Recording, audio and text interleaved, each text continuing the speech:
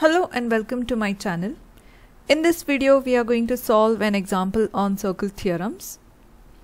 The diagram shows a circle with center O.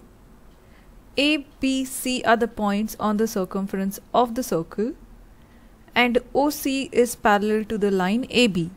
Angle OCA is given as 25 degrees. Calculate the angle OBC.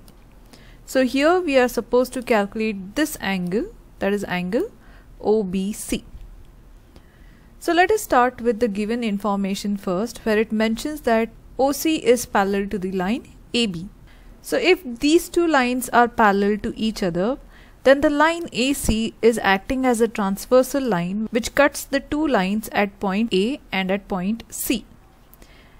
And here we can see that angle C becomes equal to angle A because of the alternating angles of the parallel lines. So we can write here that angle A is 25 degrees, same as angle C. Now once we have got this, let us concentrate on the triangle OAC. Now the triangle OAC is acting as an isosceles triangle because the side OA is equal to side OC, which are the two radius of the same circle. So we have angle C as 25 degrees over here. So here we have the part of this angle as 25 degrees as well because of the isosceles triangle OAC. So we have found out the total angle A, that is 25 plus 25.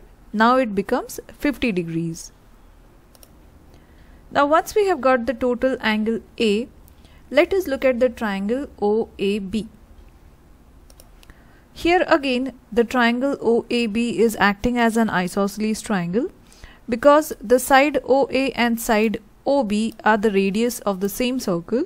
So if we have the angle A as 50, we have the angle B as 50 degrees as well.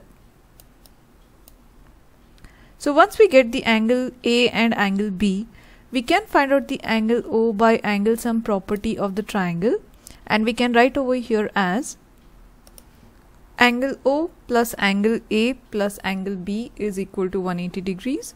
So let us find out the angle O, and we have the angle A as 50 degrees and so is the angle B, which is 50 degrees, is equal to 180 degrees.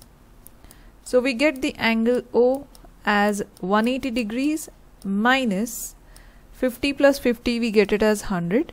So it becomes minus 100 degrees. So we have the angle O as 80 degrees. So let us write over here, this is 80 degrees. Now once we get the angle O, let us again consider the parallel lines OC and AB.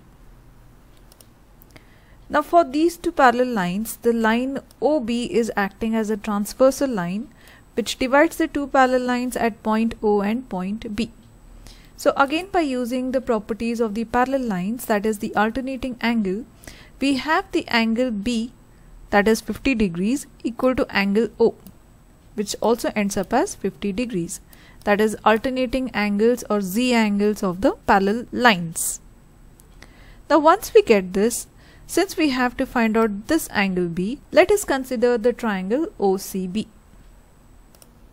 Now this triangle also acts as an isosceles triangle because the side OC is equal to the side OB because both are the radius of the same circle. So here if we have angle B as X, we get the angle C also as X.